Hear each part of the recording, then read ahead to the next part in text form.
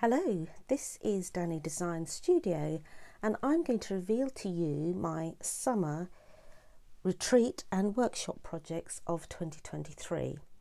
So there are two projects, both with presentational boxes that you'll be making from scratch, and this summer's theme is all about Showstopper cards. So those cards for special occasions and or just a card that you like for a special person. So the first one I'm going to show you is a starburst card. I made this in two designs, so I'll show you the second one in a minute, but this is the first design, and you'll just open the box up to reveal this inside, and then again you open this up, the ribbon, and it opens up into a star. Whoops, there. So that's what it will look like from the top, and then from the sides you're really just showing off the paper. This is the front bit, so this is for a 30th birthday, and then you're just showing off all the different papers. You'll then just tie this up at the back like that, and it will stand like this. So that's the first style. I'm just going to show you a second style. These papers are actually stunning.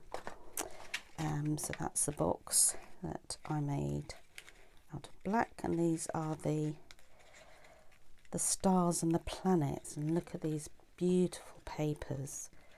So that's how it will stand, and then you've got these stunning papers, and it's really all made out of paper.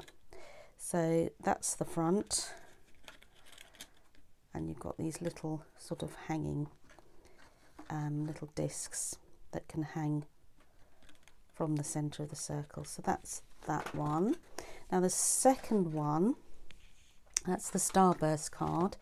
The second one, I've done two projects again.